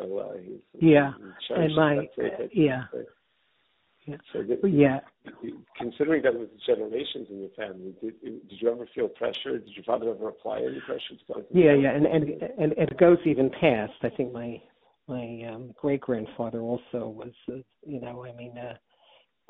Slabodka, like real Litvish, long line of Rabbanim. Interestingly, my father never had the least bit of pressure, I think, on any of us to do anything other than find our way, find our path. As a matter of fact, in a way, when I was I was in Badatz, and went through Chulin and Yeridea there, with the expectation that I'd get smicha. He said, look, great, you could get smicha if you want to be a shul rav, but he says otherwise, it's just he actually didn't feel that it made sense to have smicha if I wasn't going to be using it for using it professionally. So he was very good about letting, I think, each of us, me and my siblings, kind of find whichever way our heart drew us. And it worked. I mean, it worked in the sense that I think we each found what worked for us.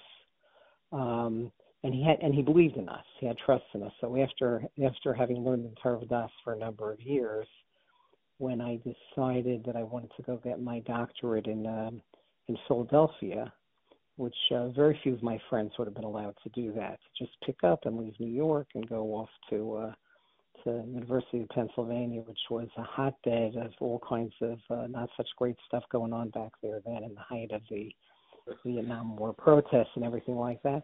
So I remember both my parents totally supported the idea of us going, with the idea that if we didn't do our job by now, then forget it.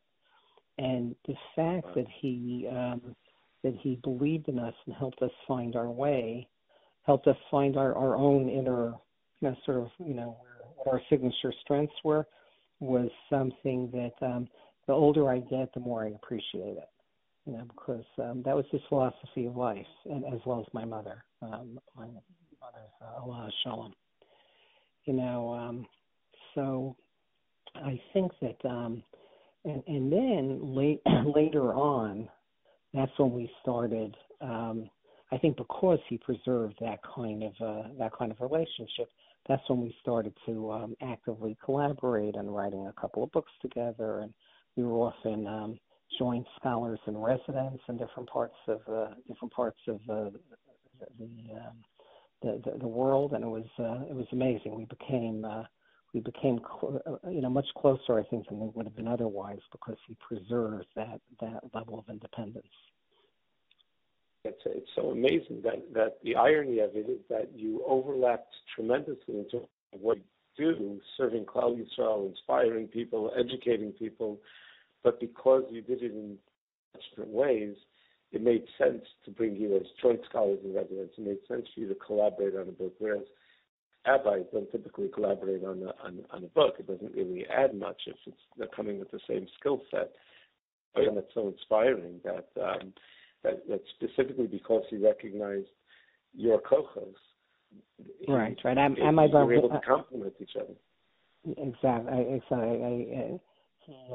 At my bar mitzvah, I'll always remember the drasha he gave at my bar mitzvah, which happened to be the first bar mitzvah in the new White Shell building back in 1964. And I remember standing up there, that awkward moment when the Rav is giving the drasha to the bar mitzvah boy, and the kid is looking at him. His message was that his dream was to give the world a good listener. He said, if I could give the world just one good listener, I'll be a very happy man. And I don't know how powerful a bar mitzvah speech could be, but somehow I imagine that he was picking up on wanting to fan the flames of whatever quality he saw in me that was able, hopefully, to do that. That's remarkable. But at the age of 13, he already saw that in you, because that's what you do. That's really unbelievable. I think that's really very. Yeah. Go ahead. No. I was just thinking that I was very lucky. We're all very lucky to have that. So I think that's a great way to end, because I find that so inspiring, and I just want to thank you again I know how valuable your time is. I probably don't. I don't really understand fully just how busy you are. But I just want to thank you again for taking the time to speak with me this morning. I think people will gain a tremendous from this, both rabbis and non-rabbis. I think everyone will gain a tremendous amount from it. So I appreciate it so much. Thank you so much for the opportunity. It's like a good therapy session. You're a great therapist. Okay, take care. Have a great day. Okay, thanks. Okay, bye. Let's go to the chosen winner of this week's riddle. This weekly riddle, the problem of Dorish Elamesim being Dorish to the Victorian, the Shulchan Aruch says you're not allowed to be or the third Tzmima in the Sefer Tesefes Brocha says, differentiates between whether you're a Deirish and ask a Bakasha from the Meis, or you ask the Meis to be Mevakish from HaKadosh Baruch Hu. And therefore, like we say, Malachi Rachmim Meshosei Elyon Chalu Nop Mekeil, so that's when we ask the Malachim to plead to HaKadosh Baruch Hu, and that's Beseder. So that's the solution to that problem. And as far as Adoni Moshe, the question on the Shach, so there's a few terutzim. There's one teretz that since we want to, Yehoshua was upset that Elder Umeidot were declaring that Moshe was Mason Yeshua Machnis and Oretz. He wanted to declare that Moshe was the Adoin, and he said Adoini Moshe, to show not to disrespect Atul Fekert, to show that he was the exclusive Adon and nobody else was the Malik of Kol Yisrael. And we have a Aryeh to this from Batsheva, who says Yechi Adoini Amelech David Lo'ilam, even though during the whole speech discussing with him she calls him Adoini Amelech, but at the end when he told her that Shlomo was going to be the king, so she declared by that saying Yechi Adoini Amelech Lo'ilam, that David is really the exclusive and an all-time Melech Yisrael. Kol Til Zaygezu.